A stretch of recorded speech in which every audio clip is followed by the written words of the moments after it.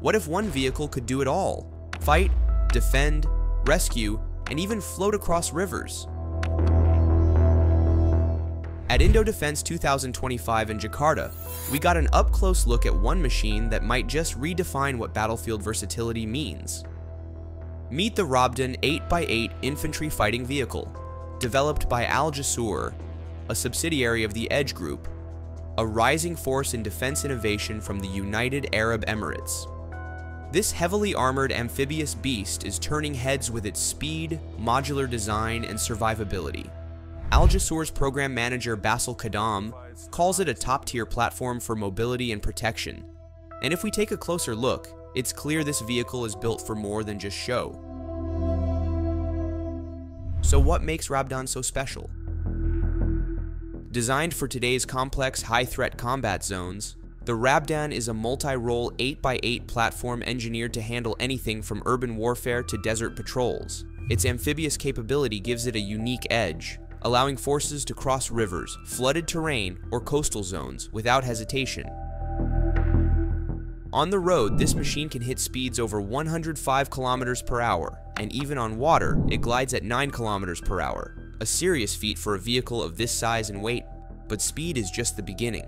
Off-road, the RABDAN showcases its true muscle. It climbs 60% gradients, handles 30% side slopes, crosses 2-meter wide trenches, and surmounts 0.7-meter vertical obstacles with ease. Whether you're facing mountainous terrain, muddy forests, or debris-filled streets, this vehicle keeps moving, fast and steady.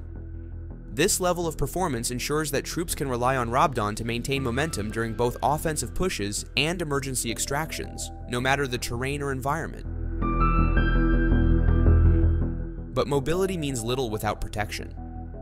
Built for survivability, the RABDAN offers high ballistic resistance enhanced by modular armor options. Underneath, it's reinforced for mine protection, and its all-around IED defense means it can take a hit and keep on rolling. For operations in contaminated zones, its integrated CBRN system shields troops from chemical, biological, radiological, and nuclear threats, ensuring full mission capability in the harshest environments. What really sets the RABDAN apart, however, is its modular adaptability. As Kadam emphasized, the vehicle is fully configurable based on mission requirements. It can operate as an armored personnel carrier, command post, recon vehicle, mortar carrier, ambulance, or even a recovery vehicle, each variant purpose-built without sacrificing the platform's core performance. Speaking of recovery, the RABDAN recovery vehicle deserves its own spotlight.